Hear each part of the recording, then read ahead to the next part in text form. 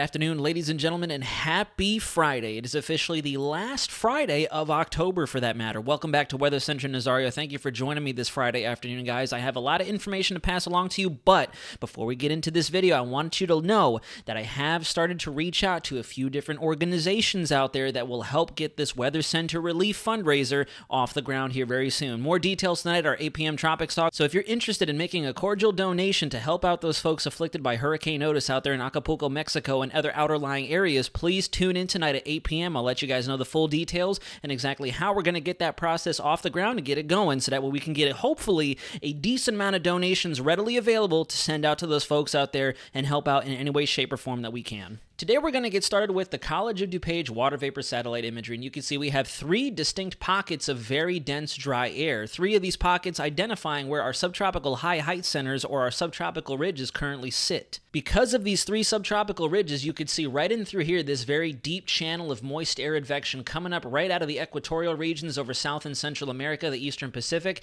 and surging to the north across the Central and Eastern Caribbean before getting picked up by our polar front jet working across the northern tier United States and through the northern Atlantic in this west to east fashion. We have had some pretty substantial changes in what our computer models are thinking the jet is going to do as we get closer and closer to potentially seeing not only a little bit of organization down there in the southern Caribbean, currently highlighted by the National Hurricane Center at a 30% chance of development over the next 7 days, but also with what could possibly be coming at the very initial phase of November 2023 between the days of, I believe, the 2nd to the 5th is where I'm looking at potential development once again as our upper air pattern sets up to produce another favorable condition or a favorable setup for most of the Caribbean. I'm also keeping a very close eye now on 92E out there in the Eastern Pacific. You could see very good organization with it even this far away on a water vapor satellite shot. A potent amount of thunderstorm activity, shower activity associated with this. Very consolidated look on satellite continuing to very, very slowly trudge off to the west and northwest. There is a bit of discontinuity with this. We'll talk about that here momentarily. Some of the models think it could swing back into the Caribbean. Others think it'll slowly loop-de-loop, very similar to what Tammy is out there doing. Tammy is back, by the way. I'm not too sure why National Hurricane Center discontinued advisories for 24 hours. I would have done something in my power to mitigate any politics that refrain from them continuing advisories, even though she kind of wandered in between tropical, subtropical, non-tropical, back to tropical again. But given the fact that we only had 24 hours without advisories, you guys may well just continued putting them out, but that's just me anyways. We'll talk a little about 92E and how it could potentially impact Central America and southern Mexico for that matter, or maybe even encourage a little bit more tropical development in our Caribbean Sea. So here is 92E, and looking at the static infrared shot here, you can see it is a really, really organized system. I would anticipate we're going to see development out of this either today, if not tomorrow, as a matter of fact. The next name on the list is going to be Pilar out there, a female name out there in the Eastern Pacific, and if you look down here at the track guidance, this kind of paints a big picture. And if you guys look closely, you're kind of seeing a very similar situation of that of Tammy. If you guys remember the model guidance before we first lost the advisories with Tammy, had it kind of going off to the east, then down to the south, and then there were other iterations that had her going off to the west before looping back around. Very similar pattern out there, believe it or not, over the Eastern Pacific. And if you notice, a lot of the models do want to try to take it across Central America. I know none of these solutions offer that primary end result, but as we go into the model data here in a second, you'll see that a few of our deterministic 12 Zulu runs do actually have it crossing AORs. So first and foremost, we definitely saw the infamous break in GFS continuity. Yes, we were reporting on the potential scenario of seeing a hurricane coming out of the Caribbean, and I'm very glad that we covered our bases here in the Weather Center and made it known that we weren't forecasting that specifically, because I had a very strong gut feeling that once you advertise the GFS and mention how good it's doing, it tends to pull the rug out from underneath you, unfortunately, and switch up. But we're looking at the upper air pattern from 12 Zulu yesterday and 12Z today because I want to show you why it is I think the GFS changed up on us, and it does make sense. On the left hand side, we have our current 12Z iteration of the GFS, and on the right-hand side, we have yesterday's 12Z of the 26th of October. And as I scroll through time, you can see that currently we have a very strong jet streak, or a jet max, a shared energy region across much of interior CONUS over the Great Lakes, moving out to the east over the eastern Canadian provinces. Downstairs, if you will, in the south, over the Gulf of Mexico and the Caribbean, we have that upper-low breakaway jet finger that we were talking about last week that did eventually break off and move down to the south, only entrenched in that upper air ridge that we highlighted on the water vapor, so we haven't really seen a whole lot of organization with it.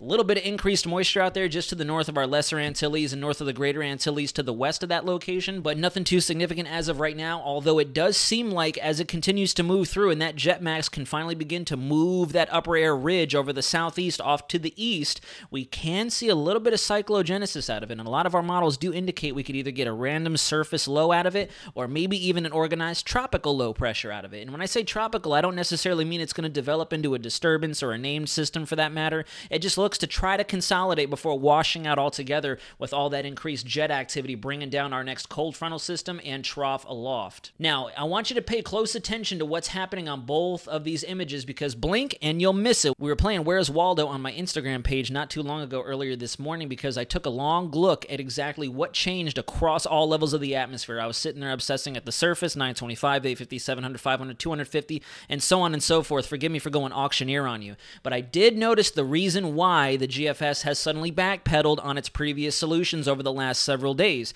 and it has to do with our jet and our jet alone, and I'll show you. If you look out here on the 12Z yesterday, you could see a very, very strong jet max, a definitive jet max, not only building a ridge over the eastern Pacific, but deepening our next potential frontal system for the western United States. And then if you glance on over to the left-hand side, notice how that jet max is now split into two distinct jet fingers, and it actually wants to build our ridge a little bit faster than the trough at 12 Zulu. I know we did a little bit of back and forth there, but as I take you through time, it'll make a little more sense. As you continue on from this point, notice how on the right-hand side we have a very deep trough, but then on the left-hand side we have a very minuscule trough, and we have more zonal flow, that west to east, path of least resistance jet stream taking its way across North America, not really being impeded by any kind of long-wave ridges or deep occluded troughs, and so on and so forth. But then if you go back to 12 Zulu yesterday, this makes a lot of sense for a system forming up in the Caribbean, because if you look out there across that source region, we have no shear,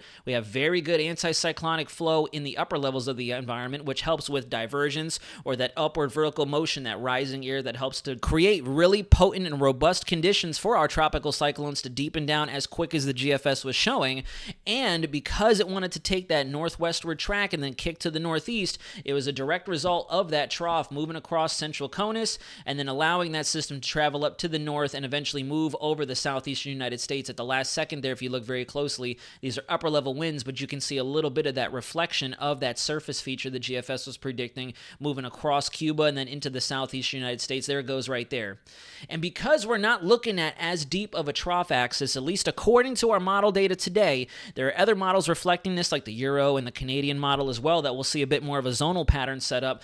At this panel in specific, take a look at the difference between our very, very amplified pattern according to 12Z yesterday and this more zonal flow with a very broad amplitude trough and a really, really broad amplitude ridge on either side of that trough feature, which is why, even though the Caribbean could still be favorable to see a storm develop, it's inevitably going to crash into Central America because with that west to east flow over North America, the atmosphere has to respond, and down there in the tropics, we're going to have that prevailing easterly flow driving all of our systems to the west, and a lot of our models are recognizing that. One thing to note is the icon in the Euro last night. 12Z is currently populating, and unfortunately, I can't wait any longer to go ahead and film this video. I do apologize for that, guys.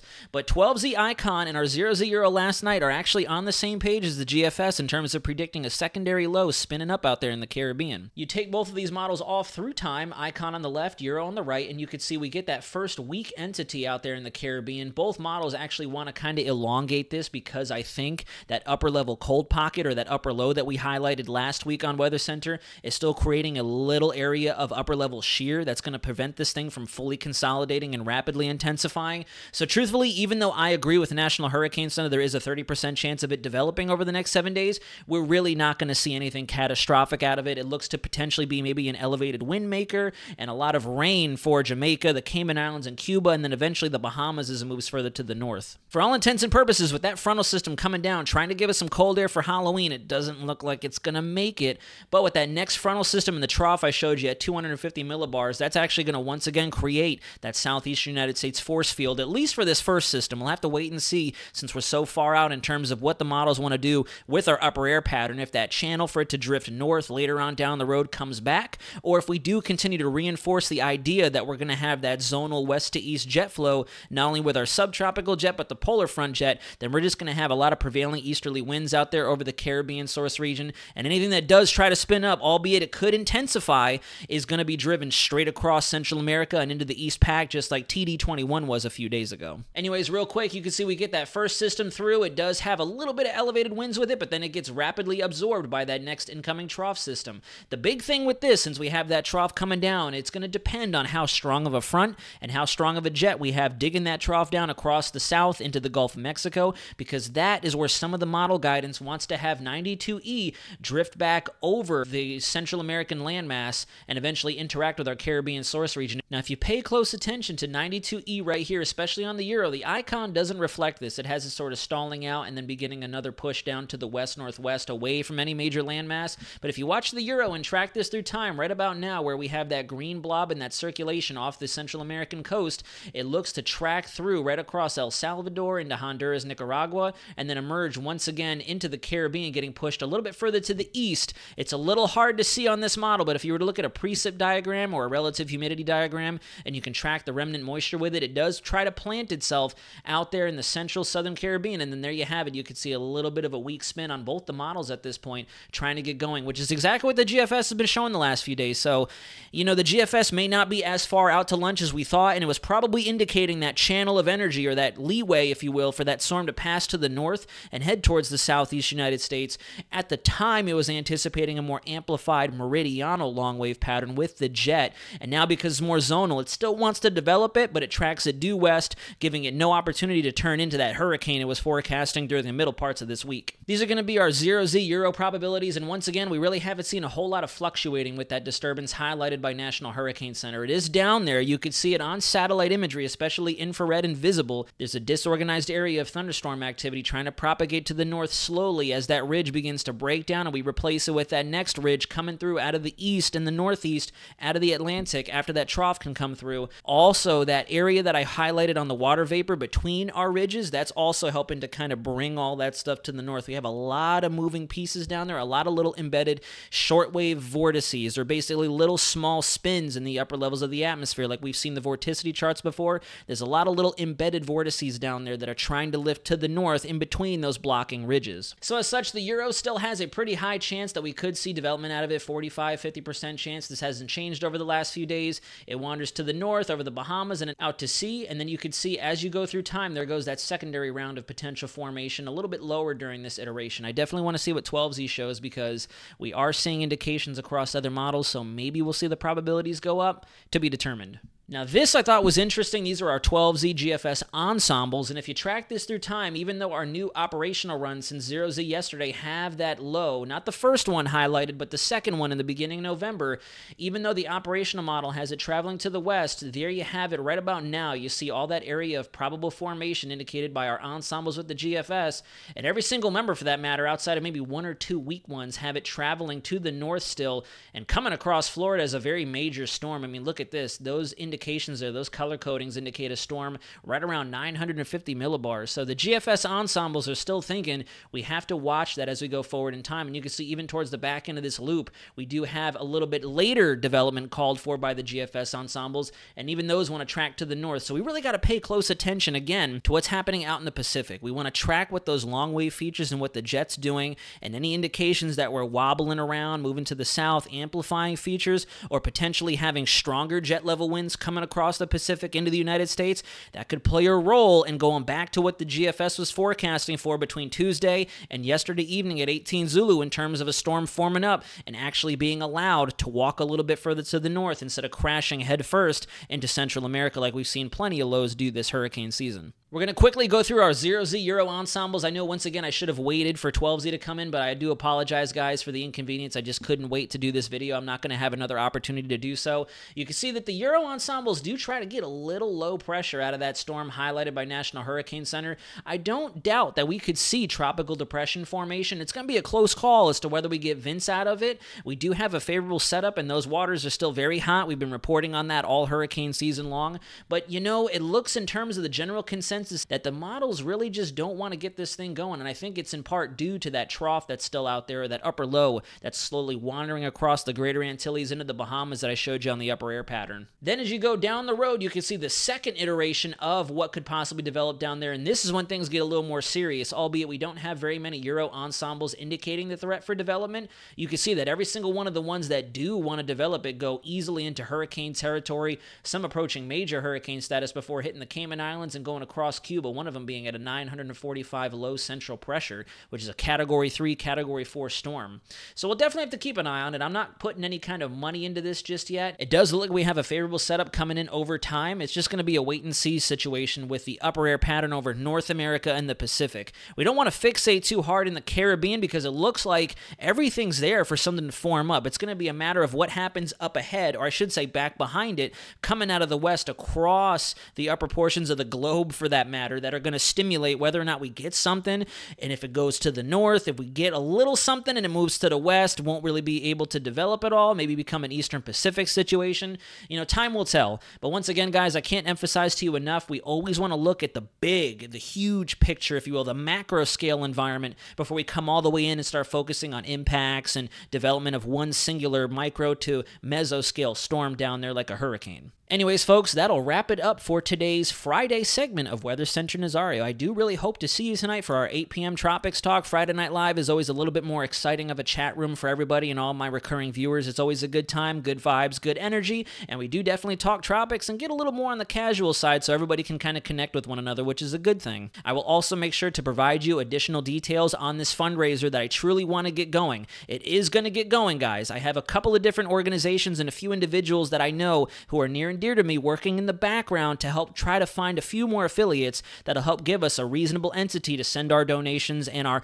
efforts across to those areas hit hard by Hurricane Otis. I will openly tell you guys, last I checked, I haven't had a lot of time over the last 24 hours to do so, but I came across numbers stating that the death toll is at 27 and expected to climb. So overall, it is a very grim situation down there. I've read reports that after the storm went through, even days after the storm has gone through, the area has gone into anarchy because they're cut off from the rest of the civilized world. National Guardsmen are down there trying to help out, but they really haven't had a whole lot of relief efforts kick off because of just how in ruin the local area is. So it goes without saying, I really want us to work together and get this going, guys. They could use all the help they could get, and because you guys have been so cordial and gracious to my account, I think it's time we pull together and help others out, especially since we talk about this on a regular basis, the severe weather that goes on across the globe. Anyways, folks, we'll see you tonight at our 8 p.m. Tropics Talk, and then we'll see you tomorrow at 6 p.m. for our next full segment of Weather Center Nazario. But until then, you know the catchphrase. This is Weather Center Nazario, signing out.